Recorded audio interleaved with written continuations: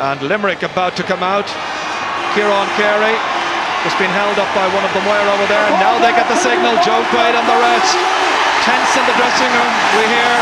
But they'll rid themselves of that tension fairly quickly. Back for the first time since 1994, wanting to banish the painful memories of the last 5 minutes of that particular final. Mike Houlihan's back.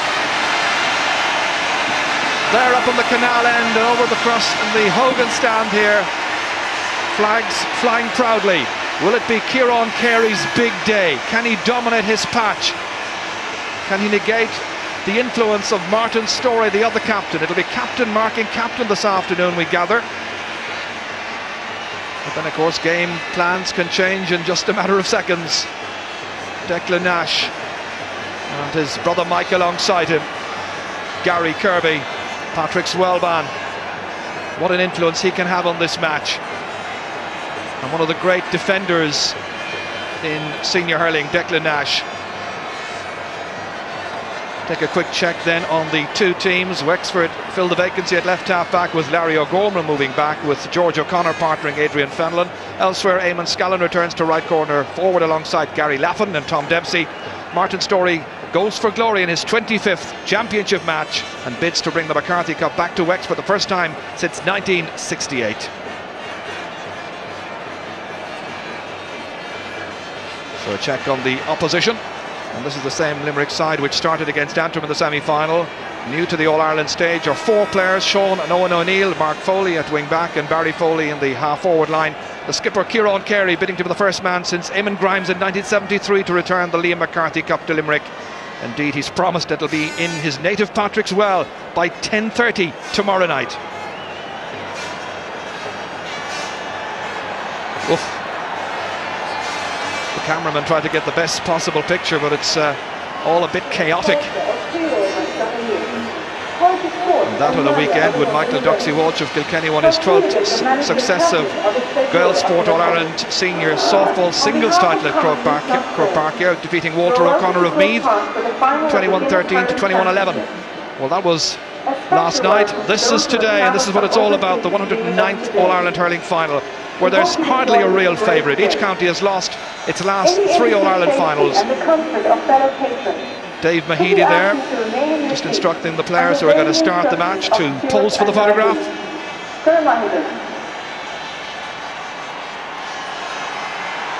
Well, let's wish all the players the very best, while appreciating that the next 90 minutes or so will contain every emotion possible.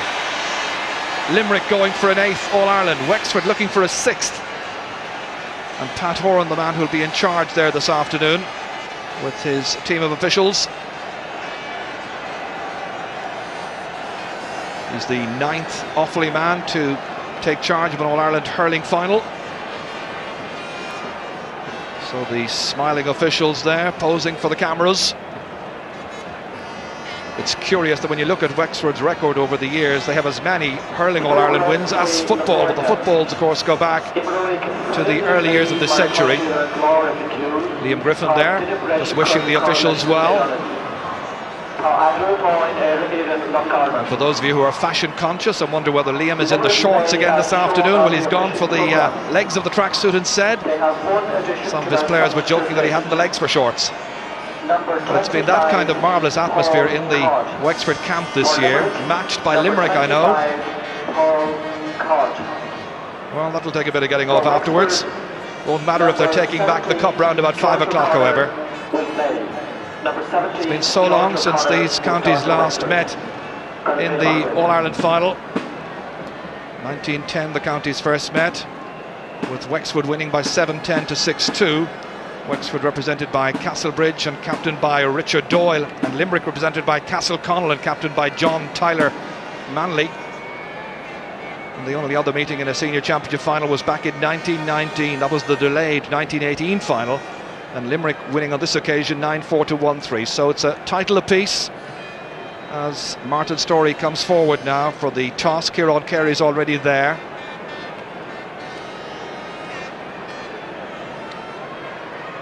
So cool heads required here in the heat of battle.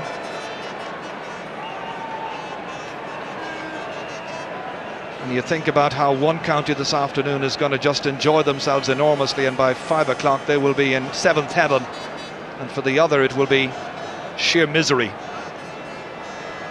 So let's see who wins what. It's Ciarán Carey who's won it, and I think he's opting to play from left to right in the first half as we look across. There's a slight breeze blowing down the field.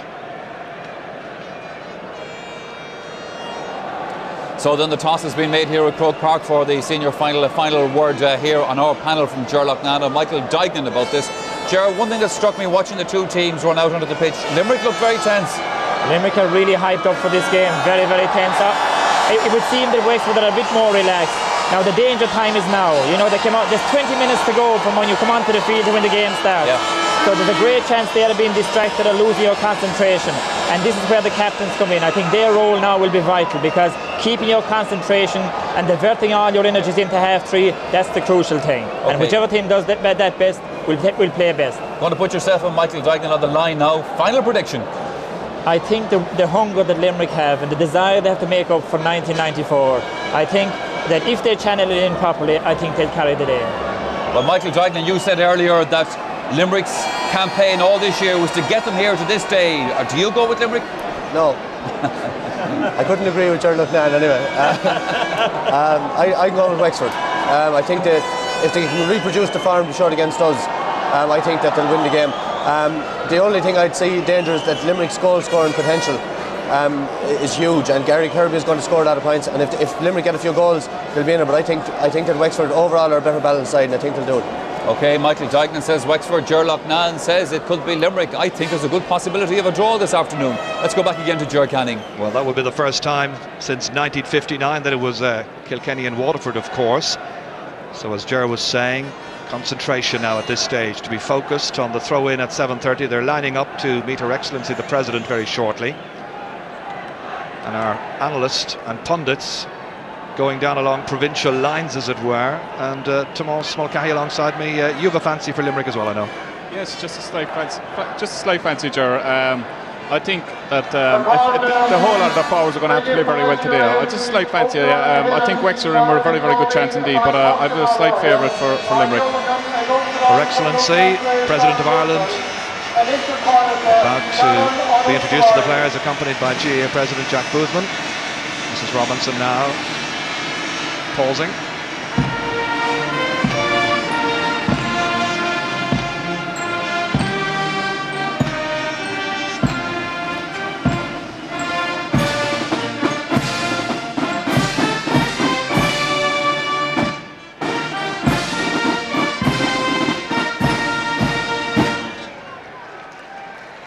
So the President moves off to be introduced first of all to Martin Storey, who will introduce his colleagues. By the way, if you are superstitious, the new dressing rooms over are numbered 1 and 2, and the lucky one they tell me so far is number 2, and that's where Wexford are. So first of all, it's the team captain, Damien Fitzhenry. Colm Kehoe there, who will be right cornerback this afternoon. Big Ger Cush from the Nairn club, and then John O'Connor. That's Liam Dunne and Larry O'Gorman, Adrian Fenlon, and the unmistakable figure of George O'Connor, then Rod Guiney. That's Rory McCarthy there, Larry Murphy, Eamon Scallan then, the corner forward, Gary Laffan, and finally Tom Dempsey from Buffer's Alley. So a quick little chat there between the President and the Wexford captain, Martin Storey. She wishes him well, wishes the officials well also, I'm sure. And the smiling figure of Jack Boothman, and this is last year as President of Common Luke.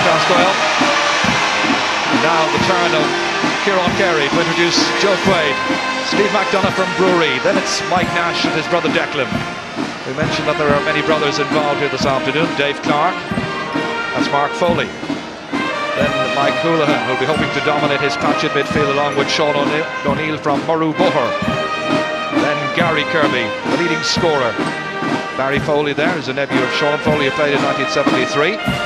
On to TJ Ryan via Damien Quigley. And Owen O'Neill able to play, as you heard earlier on there. He passed the fitness test this morning out of the Luke and Sarsfields ground. So the President moves off. It's an absolutely terrific atmosphere here. Two counties who thirst for glory And I'm sure the neutrals in the country today are having difficulty making up their minds as to who to go for, because we'd like to see them both win the cup. Yes, Ger, I suppose. I mean, most neutrals, I mean, it's the unfortunate thing that the teams that are in it haven't won it for a long time, and everybody wants to have a winner out of each one of those. But on today, there has to be a winner and there has to be a loser. And that's the unfortunate thing about it. Yes, the highs of glory and the depths of depression when you lose. But right now the parade and a moment of great personal pride for the respective captains. The Artane boys band, together with the senior band, leading Wexford, who are on the right-hand side here.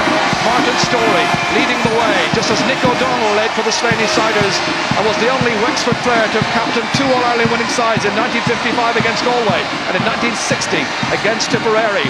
And the green and white of Limerick, Frank proudly up there on the canal end. And Ciarán Carey leading the side there. The Shannon-siders being led by their number 6. Aware of Limerick's recent poor record in finals, that's in All-Ireland senior finals and club finals, but he follows the footsteps of the great Mick Mackey, who captained Limerick to 2 All-Ireland wins in 1936 and in 1940 against Kilkenny. Limerick's last All-Ireland triumph back in 1973, and of course from Wexford's point of view, their last success was 1968, a long time ago. A wonderful setting. People watching this match in so many parts of the world today. Been asked to say hello to Jack and Tom Cavan and their friends in Wexford and Dublin. Also asked to say hello and best wishes to Patsy O'Leary and the Irish Centre in Brampton, Toronto. That's from his family in Bunclody in County Wexford, nearer to home. I know a gentleman who's in Mallow, he's Michael Fahy, and he's watching this as well. And a former Wexford player whose sister wrote to me during the week, and that is Jim Ling, and he's watching it in New Haven in Connecticut. And Mary Cullen and all the Cullens and Lings wish you well, hope you enjoy it wherever you're watching it all over the world today. We hope you have fun.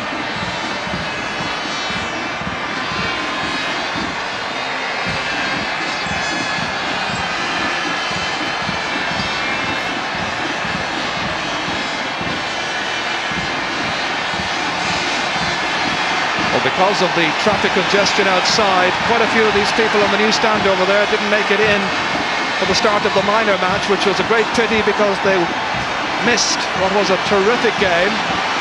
Remember, it is Limerick who won the toss, and they're going to play from left to right in the first half. They'll be playing into the breeze. Well, we talked about the breeze to Moss a little while back. Do you reckon it has changed at all?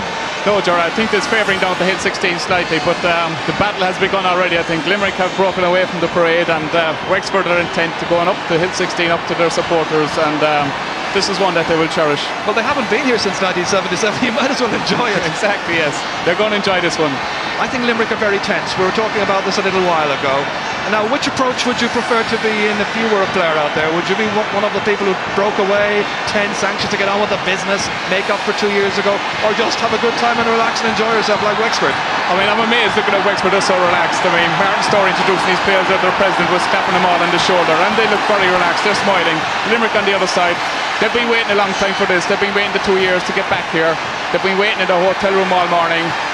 This is the moment they want, and now the moment is here for them, and we just have to wait and see how they respond. They look very, very tense. That's remarkable coolness by Martin Storey and by the Wexford players, just to continue marching along. There they are, looking up at their fans on Hill 16, thousands upon thousands. Wexford was terrific to be in over the last week, indeed over the last month or so. Splashes of colour everywhere. George O'Connor was telling me that there were tractors painted in the purple and gold of Wexford. We've seen cars painted in the green and white of Limerick also here in town today.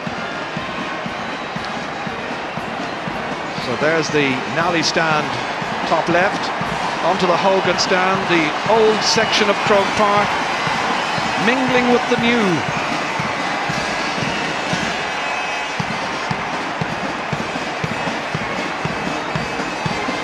This is one of the great days in Irish sport. Let's hope now the match can live up to that billing as Wexford continue to parade behind the Artane band, and Limerick now for the past 3 minutes have been in their places. Here they break. So Wexford have the wind at their backs for the first half.